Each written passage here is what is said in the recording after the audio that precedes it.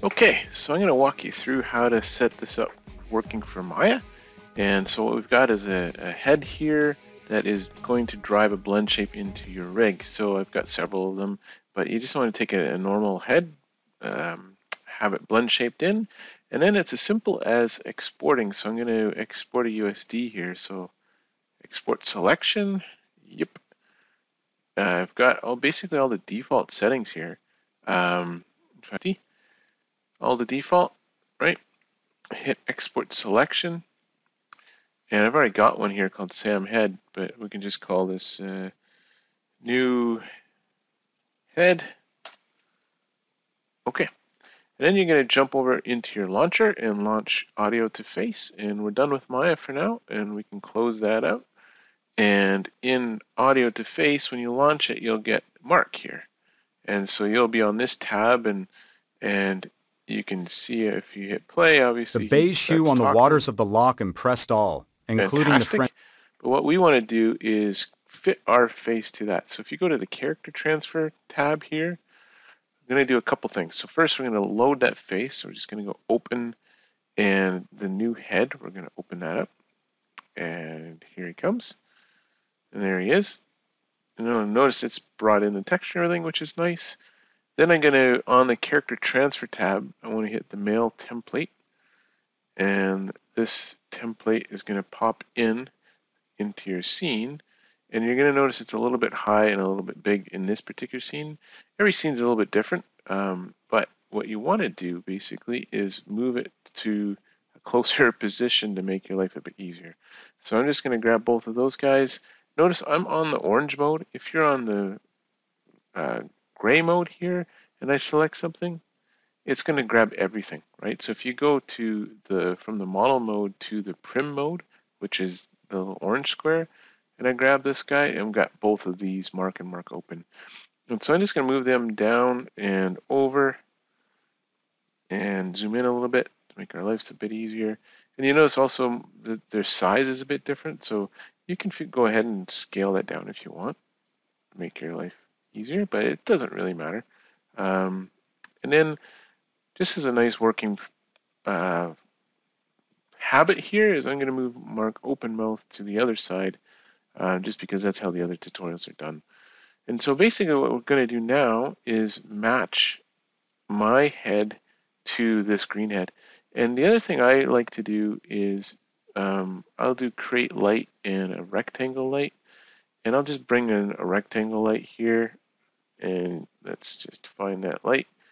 Okay, and we'll move it up and up. Okay, and you can see obviously the light's right inside their face, but I'm just going to move it back a little bit to help me see a little bit better. And then if you go to properties, you can maybe turn that down to 1,000 or something, but just to make your life a little bit simpler to see stuff. Okay, so now we can grab the head here, zoom in again, and what we're going to do is basically go around and tell Audio2Face where each of the components of my face are. So if I go back to character transfer, I'm going to first select the driver mesh, which is the gray mark. So that's mark. The target mesh is the one that I want to actually change. So I'm going to do that to my head talking is what we called it in Maya. And then the open mouth, well, that's open mouth mark over there. So open mouth. There we go. And that brings up this nice tab. And we're going to hit add mode. In add mode, we're going to do markers. So if you go in here and start clicking away, I'm going to take like the top of his lip to the top of my lip and the bottom of my lip to the bottom of my lip, and I'm just going to go around his face. So I'm going to do the corner of his mouth to my corner, nose to nose, eye to eye. And you'll notice that Mark's head is obviously not as cartoony as the head that I've got in front of me. And so you may run into a few issues just trying to make sure things fit. And it's pretty simple to go ahead and edit stuff if you need to, or if you want to add stuff, move stuff, try it out.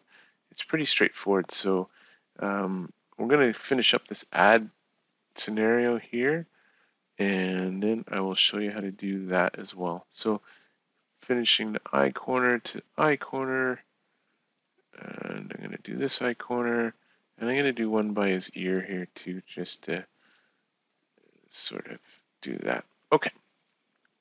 And you'll notice I almost forgot the corner of his mouth here, so let's pick the corner and the corner. Okay. So if I hit done, now I've got basically his eyes and everything lined up. But you'll notice I forgot stuff. So I forgot this one, no problem. So you can go in here, add mode, pick the corner of his eye, right? Done. Okay. Now, if you also want to be a bit more careful and you look in here and you're like, well, let's see, corner of his mouth a little bit high maybe, so you can hit edit mode, grab this one and bring it down a little bit to make more sense, right? And it's as simple as that. So you can hit edit mode, done editing, back and forth, sort of move around, double check everything. In my case, I've done this before, so it seems to be okay. Should be good to go. Okay. And if you've done everything right, let's zoom out a bit here. We're just going to hit begin fitting. Now you can hit different numbers here. So if you want to iterate more and have more loops through, that's fine. Mine's already done. Now I know this on this mesh, he pops over here. It's a little bit different in each mesh. You can see here, its results are supposed to look like Mark, and it looks pretty darn good right away from the very beginning. So I don't really have to do anything. Now, if you didn't like it and you wanted to go back and edit stuff, you can do that. You can just simply delete this one, and on your stage, we've hidden the one that is talking right now in this part of the step. So you can turn that back on and move your points around or whatever you like, and then hit the fitting again. Now, in this case, our fitting worked out pretty good, so I'm just going to hit begin post wrap, and it's going to finish the process. Okay. So there we go. Now we're done with the markers, so I can turn those off. We can hide our friend the green mark. So again, he's open mark here. Can hide him. And if I select this gray mark and go to Audio2Face tab now, I hit the Audio2F ATF pipeline. It's going to say, you want to do it on this mark? I say, yep, attach it. And that's it. We're done. So if I hit play now, the beige hue on the waters of the loch impressed all, including the French queen, before she heard that symphony again, just as young Arthur wanted. Already. And so, I mean, you can obviously go in here and mess with a bunch of different things if you wanted to try different stuff and have stronger results. So you can. The beige hue on the waters of the loch impressed all, including the French queen, before she heard that symphony again, just as young Arthur wanted. Maybe you want the upper face to move around. The beige hue on the waters of the loch impressed all, including the French queen, before she heard that symphony again, just as young Arthur wanted. You just hit reset to put them back to the beige hue on the waters of the loch impressed all, including the French queen, before she heard that symphony again, just as young Arthur wanted. Control click for the numbers. The beige hue on the waters of the loch impressed all, including the French queen, before she heard that symphony again, just as young Arthur wanted. The other nice thing here is you can hit stop, hit the record button, and there's a live mode. So I can go in here and I can start talking, and you can see he's talking right back at me, which is pretty crazy. Or we can hit new if you want to do a new one, but we can hit record. So we can say, hi, I'm recording a tutorial, and I like to make my character talk. This is pretty crazy. Wow. Okay, hi, I'm recording a tutorial, and I like to make my character talk. This is pretty crazy. Wow. So you see, that's pretty cool. Hi, I'm recording a tutorial, and I like to make my and maybe you want to try talk. Different words. This is pretty and crazy. Phrases that are a bit harder. Wow. So we can, if you didn't like this, you can just hit hi, I'm new, and it's ready to go again. So if we wanted to say something like, it's time to do lip sync for free. Let's just talk to the computer and let it do its thing. It's time to do lip sync for free. Let's just talk to the computer and let it do its thing. Looks pretty good. It's time to do lip sync for free. So then you can just talk to the give computer this a name. and let it do its thing. Save as somewhere. It's time to do lip sync Save for free. it. There we go. Let's just talk to the computer and let it do its thing. And then the last thing to do here is you can export it. Now you can export either a USD or a Maya cache. Because we're going back to Maya, I'm going to select the mesh, which again was our head talking, but now you want to do the result, and you can export mesh. Your frame rate here, this is how much it samples, not necessarily what you're playing back in Maya. So we've had good results at 60, and you can go a bit higher if you want even more fidelity, so maybe 90. And I'll hit export cache here. You can see it's still listening to me in live mode, which is kind of funny. You can hit export at 90. Now it's going to put it in this folder, which is not necessarily where I want to be. You can put it on your host, or I'm just going to drop it into that same folder so that they're all sitting beside each other. So there we go. And we'll just call this automatic results. Select that, and automatic results. Okay, and I'm going to hit export cache. And are you sure you want to do this? Yep, I do want to do that. And it's going to just bake out here, and then we're good to go. So while that's going, we can actually launch Maya.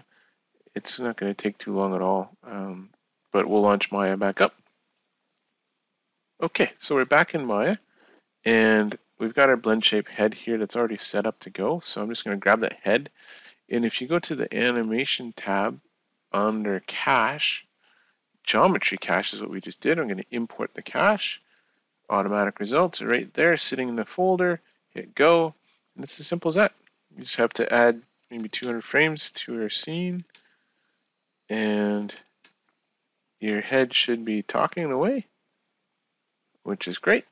And then if you right click here, audio import, you can drop in your audio file, hit play. It's time to do lip sync for free. Let's just talk to the computer and it let works great. So the last thing we got to do is just turn our blend shape on. There we go. And if we come over to our rig and hit play, thing. It's time to do lip sync for free. Let's just talk to the computer. That's pretty cool. And of course, you know, the rig all functions just fine. So if you hit stop and, you know, you're moving your eyebrow around, or, you know, if you're animating the arm, whatever, like all this just works, and the lip sync is just a blend shape at this point. And so let it do its thing. Pretty fast playback in Maya because it's coming in as a cache. It's time to do lip sync for free. Let's just pretty impressive stuff. And so obviously you can hide these. You don't necessarily need to see this one anymore. It's time to do. So just hide that guy, and you're good to go. Sync for free. And the nice thing about this setup is that if you're sitting there with a number of different audio files, you can have a number of different heads that are ready to receive lip sync. So I've got several here. I just called blank 1, blank 2, whatever. And you can put in multiple caches onto that. And then, you know, if you're seeing changes or you have different lines to deliver, you just drop in your cache on those ones. Same process. You just do cache import onto the other one, and you're good to go.